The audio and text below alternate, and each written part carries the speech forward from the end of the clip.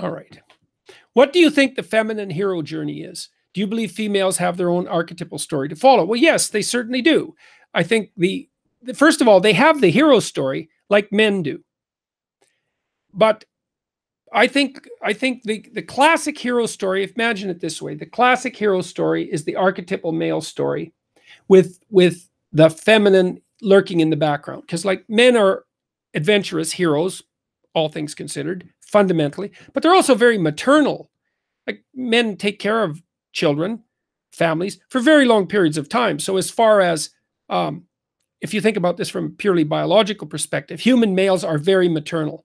So both males and females have an aspect to them that's archetypally masculine and archetypally feminine. And I would say in the typical male, the archetypally masculine dominates with the archetypally feminine in the background. And in the typical female, it's the reverse.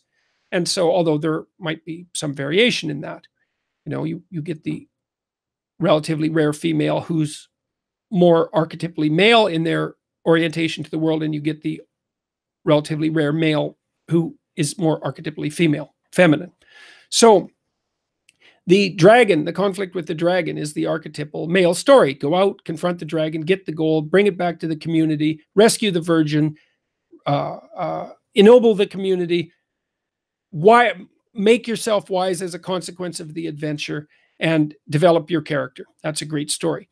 The archetypal feminine narrative, at least to some degree, is Beauty and the Beast, which is to encounter the monstrous masculine and to tame and civilize it so that a joint relationship can be established that's part and parcel of the development of long-term intimacy. And that would be partly for the purposes of intimacy, which is particularly important to people, say, who are high in agreeableness, and women are higher in agreeableness, but also as the platform for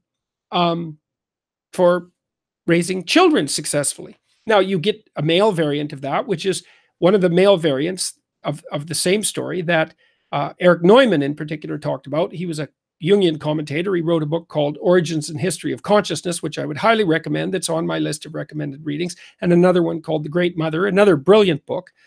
Neumann talked about something called the crystallization of the anima from the Great Mother archetype. And so you might say that men who've been dominated by women, a young boy who's been dominated by his mother, for example, or a man who for some reason is dominated and intimidated by the idea of the rejecting feminine.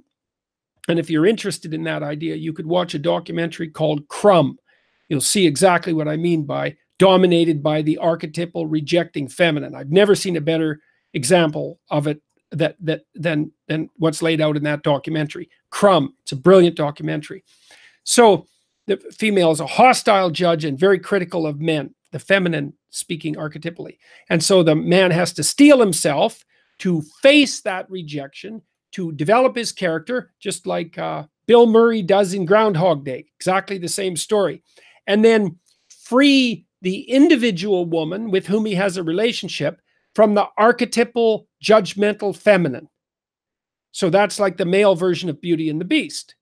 And so then, and the female version, obviously, of the hero archetype is the fact that women do have a heroic role to play in the world as well, because they confront the unknown just like men do and garner wisdom, knowledge, riches as a consequence. But the way I look at it is that, well, for females, the feminine archetype is at the forefront and the masculine at the background, and it's reversed for men. So that's how it looks to me.